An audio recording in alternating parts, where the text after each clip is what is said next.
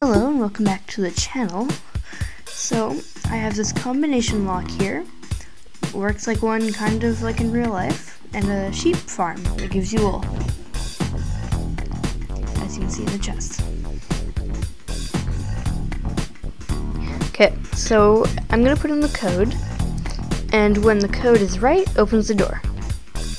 And you can change the code to whatever you want it to be, depending on how many torches are on the back of the levers. Okay, so let's get on with this. For the combination lock, you'll need 12 levers, about 16 redstone, depends on how much you're doing, 24 blocks of your choice, and 1 pickaxe.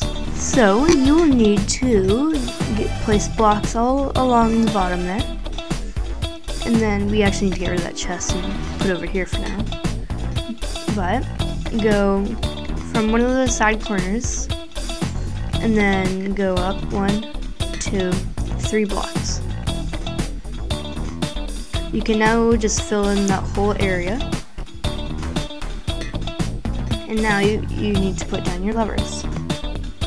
Put all of your 6 levers at the bottom there, and then go skip a block and then rest of your levers up there. Now, behind the levers, put the torches where what you want your code to be. So I'm gonna do that for my code. So when all of it's flicked, it'll open. Okay, now you have to connect redstone to all of the torches. And you also need a few more blocks just to put up there. And just a few blocks just right there so it can connect up there. Then you just come up here and then put redstone connecting to all the torches on the upper level. And then you just have to come down here and get your redstone and put it all the way to where your bottom redstone is. Once you've done that, you can get one last block, put it there, and put a torch on the side of that one. You'll notice that it is inverted, which means it doesn't give power. So this is the layout. Memorize it if you want, whatever. Now, come over here, and we have these levers. So when we flick them, you'll notice that those also become inverted. And when they are inverted, all of them are inverted, then there's no current going through the top or bottom level, which turns that torch on, which you can run into a door. Now for the sheep farm, you will need 6 iron blocks, 4 grass, 1 sheep, 1 observer, 1 redstone dust, 1 dispenser, 4 glass, 1 pickaxe, 1 rail, 1 hopper, and 1 hopper minecart. So we'll start by putting a hopper there, rail there, and on top of that rail, we will need to put our hopper minecart. Now, we can just put blocks in front of the hopper minecart so it doesn't fall off the tracks.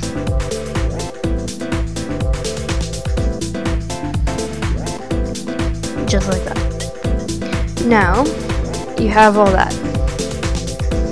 You can come up here. Now you get your observer and go on the other side, put it like that. And now, so the face is facing the minecart, and then put your dispenser on top of that, like that. Put grass in front of the observer, put 1 in front of that grass block that you just placed, and then put 2 to the side like that. You should have kind of like a plus shape then. So, then you put blocks of your choice in the corner. And once they're in the corner, you can just fill in the rest, and then put glass like that. Now you can just break those blocks that you placed up there and the corner things at the bottom, because you don't need those. Speed it up for you. Cool, after that, you're almost done actually. You just need to come up here and come down and place a block on the other side of the observer. Now, place your redstone there. Now you're going to need your sheep. Just put it right in the center there. You also need some shears. So, shear the sheep. And you need to be very quick about this because the sheep will want to eat the grass, but you put it in the dispenser. You also don't need that block there, so yeah. Cool. That's done. The sheep is all tucked in up there. Thank you for watching this video. Please consider subscribing and liking the video. Again, thanks for watching, and goodbye.